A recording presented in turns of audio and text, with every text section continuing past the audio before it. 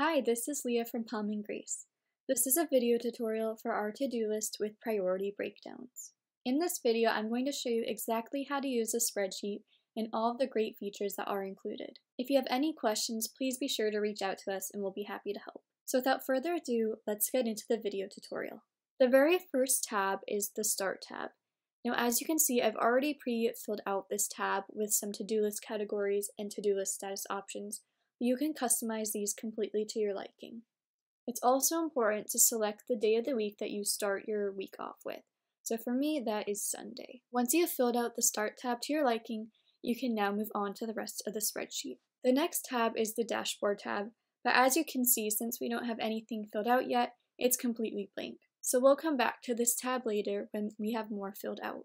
The next tab is the To-Do List tab. This is the tab where you keep track of all of your tasks. Now, as you can see, it's pretty empty right now, but that will quickly change. One thing that's important to note is that there are some columns with the asterisk sign. It's important that you fill out any columns with the asterisk sign because it means the information in that column will be used to fill out formulas for the Dashboard tab and for the rest of the To-Do List tab. Also, you can see this darker shaded column right here, and that means that it's completely automated and you don't need to type in anything into this column. To add in a task, you can first add in a task description. You can then select a category from the dropdown, a priority, a status option, a start date, and a due date. You can also add in an end date when it was completed. Then lastly, you can add in any notes over here. When you add in notes, you may notice that it looks cut off. However, if you double click, you'll be able to see the full details. Scrolling right, we can now see the tasks that we added under the high priority column. What's great about this section is that you can easily click this arrow here and jump right back to the task over here. That way you can easily jump to it and update it. So for example, if I check that it has been completed, then it will also update over here as so. Here's an example of what the to-do list looks like when more tasks have been added. One thing to note is that you'll see this section over here that says turn colors on and off. If you click this checkbox, colors will be added and you'll be able to easily see which tasks have been completed, which tasks are due on the current day, which will show up bolded, and which tasks are overdue, which will show up in red. If we move over to the breakdown by priority, you'll be able to see what it looks like as more items have been added and checked off. In each of the sections, the non-completed tasks will be in order by due date. The completed tasks will be in order by the date that they have been completed. However, it's completely fine to not add in a date that the task has been completed, and those tasks will just fall down to the bottom of the list. So this breakdown by priority section can really help you to see which tasks you need to do and which tasks you have yet to do.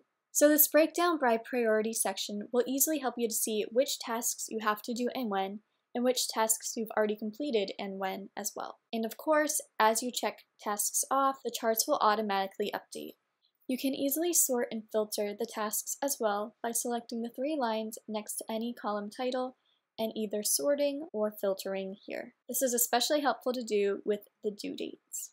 Now that we have more tasks added in, here's what the Dashboard tab looks like. Everything on this tab is completely automated. The only things that you can change are the drop downs over here. As you can see, the tasks are still color-coded, so overdue tasks show up in red, and tasks that are due today are bolded. You can also scroll down here to see a full list of the upcoming tasks that you have due. And again, you can jump right over to any of the tasks in the to-do list by clicking the arrow and clicking the hyperlink. Up here you can see automated charts, which update as you add and check off items in the to-do list. You can see total counts of your tasks and your completion over here as well. Lastly is the single calendar tab. This tab is amazing for seeing in calendar form what tasks you have to do. The very first thing you'll want to do is select a month and a year. The calendar will not populate until you've selected both a month and year. Once you've done that, your tasks should automatically update. This calendar makes it easy to see which tasks you have done, which have the green check mark, and the tasks that you have yet to do, which have the gray arrow. And of course, you can still jump back to any task in your to-do list. If you scroll over to the right, you can see a full list of all the tasks that you have, and you can see a count of how many are showing out of the total number of tasks. So if they do happen to get cut off, you can still see how many total tasks you have. You may notice if you have many tasks that they're not all going to fit in the calendar, such as this section over here.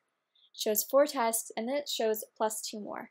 That's what this section over here is great for. You can search for any specific date in the month and see all the tasks that are due that day. And when you want to view a different month, all you have to do is change the month, and you can also change the year as well. And that is how to use the single calendar tab. So that is it for our video tutorial on this to-do list with the priority breakdowns. If you have any questions at all, please be sure to reach out to us and we'll be happy to help. I truly hope that you enjoy this spreadsheet. And if you have not purchased the spreadsheet yet but are interested, I'll add a link to the spreadsheet in the description box below. Thanks again, and I hope to see you around again here soon.